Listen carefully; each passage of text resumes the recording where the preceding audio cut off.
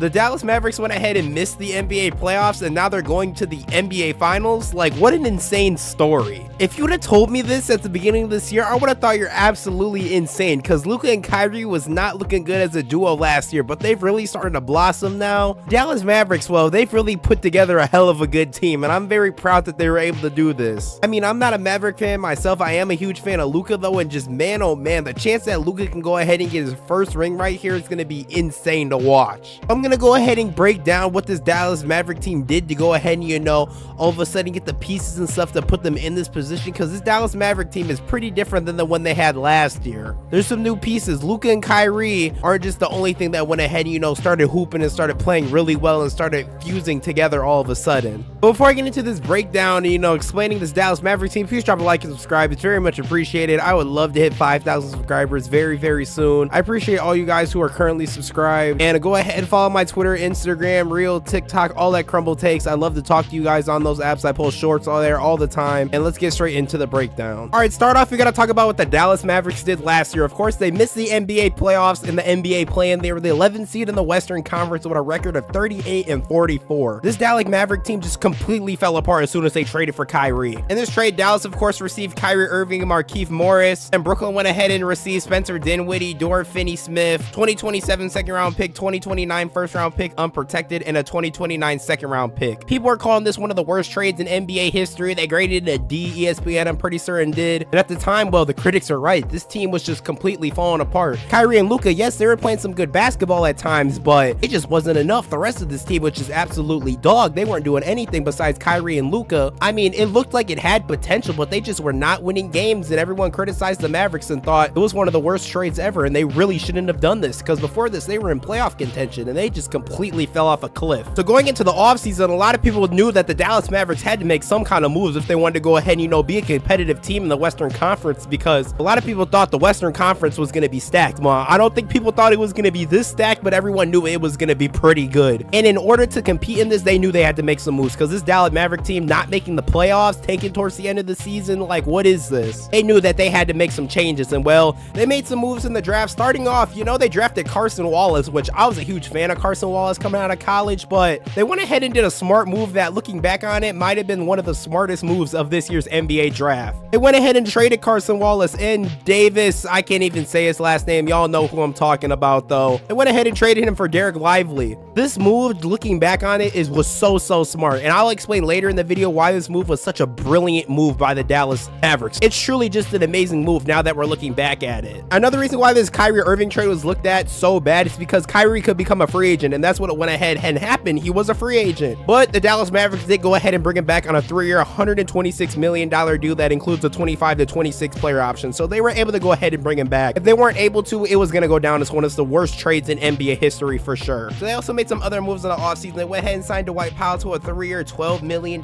contract. They signed Grant Williams to a 4-year, $53 million sign-in trade with the Boston Celtics. Yeah, I'd be damned to give Grant Williams this much money. He's not worth it. They also went ahead and signed Seth Curry to a 2-year, $8 million deal. And, you know, this is what the roster was pretty much looking like at the beginning of the season. You know, Luka, Kyrie, Seth Curry, Grant Williams, Derek Lively. They had a very interesting lineup, but I will admit it was pretty much looking better than it was last year. And then throughout the season, they were playing, Luka and Kyrie started really meshing together and playing some great basketball, but you know what? They weren't done yet. The Dallas front office looked at this team and they're like, you know what? We need some more. So at the trade deadline, they went ahead and made some great moves. They went ahead and traded for Daniel Gafford from the Washington Wizards. They went ahead and gave up Rachuan Holmes, I think I said his name right, and a 2024 first round pick. I probably said that name terribly wrong. They went ahead and got Daniel Gafford, which was, you know, a sneaky move because Daniel Gafford has been very sneaky for them. They also went ahead and made a huge move in trading for PJ Washington. They went ahead and gave up a 2024 second, a 2028 second, Grant Williams and Seth Curry, and a 2027 first. They knew what they were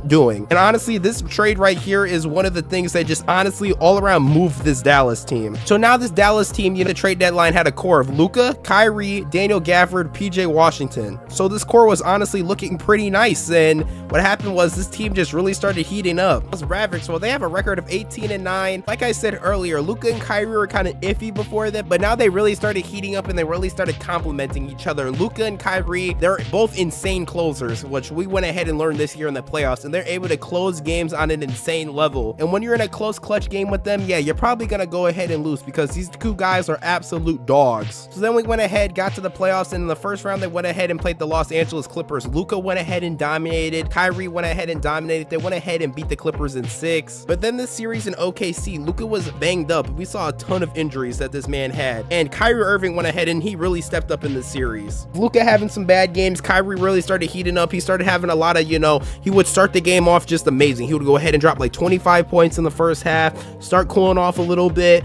PJ Washington was absolutely insanely clutch in this series. In the fourth quarter in the playoffs this year, he's been so good. And then of course Derek Lively, like I mentioned earlier, he hasn't even looked like a rookie. He's looked like he's been in the league for multiple years. The way he's been balling out, he's been playing at such a high level, and I'm very sad that he went ahead and got hurt, and I pray that he can go ahead and return in the NBA Finals because this man is on a whole nother level. Like I said, he doesn't even look like a rookie. But yeah, the Dallas Mavericks would go ahead and beat the Thunder in 6. Luka would pretty much go ahead and close them out, and then now they're currently, as I'm making this video, in a series with the Minnesota Timberwolves, and they're up 3-0. And this Timberwolves team pretty much did it to themselves. Game 1, the Mavericks pretty much went ahead and dominated. Game 2, Luka would hit that insane game winner, and then of course Game 3, the Mavericks go ahead win again with Luka and Kyrie being super clutch in the fourth quarter. So I guarantee you that the Minnesota Timberwolves, they're getting eliminated. I mean, no team has ever came back from 3-0 at NBA playoff history, and it's not gonna happen now. So even if they close it out now, it goes to 5, goes to 6, the Dallas Mavericks are on their way to the finals. And now the real question is,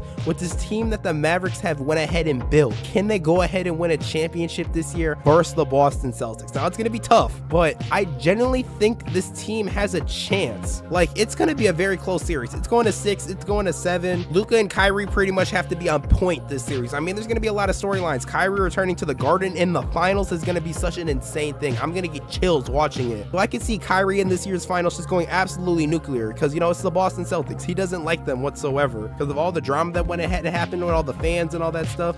He doesn't like the Boston Celtics, so I could see him going nuclear. Luka, to be honest with you guys, I could pretty much see him averaging like Giannis final stats, like 35 points and just averaging a triple-double. Because I know Luka, he didn't get all the way to this point just to go ahead and lose. And then, like I've said earlier, PJ Washington, he's been clutch in the finals. Hopefully Derek Lively can go ahead and return because he's a crucial piece. And the Mavericks do go ahead and lose the finals. A part of the reason is going to be because Derek Lively wasn't on the court. But I also got to give props to the Celtics. Jason Tatum, Jaylen Brown, he just won Eastern Conference Finals MVP. Celtics got one hell of a squad, man. They were the best team in the NBA for a reason this year, and they had the best record. Even though, their playoff run was very questionable with playing a lot of injured teams and a lot of, teams that, really aren't that. So I feel like this Dallas Maverick team is for sure going to be their toughest challenge that they're going to have to go ahead and face in this year's playoffs. And you know what? I don't know. I give both of these teams a chance. I honestly think it's 50-50. I think the Mavericks got a chance. They got Luka, Kyrie. They're going to hoop. And then, of course, the Boston Celtics have such a great, solid core. I think Porzingis is also going to be something interesting to watch. Even if Porzingis does return, I feel like it's going to be a little bit before he goes ahead and returns and becomes,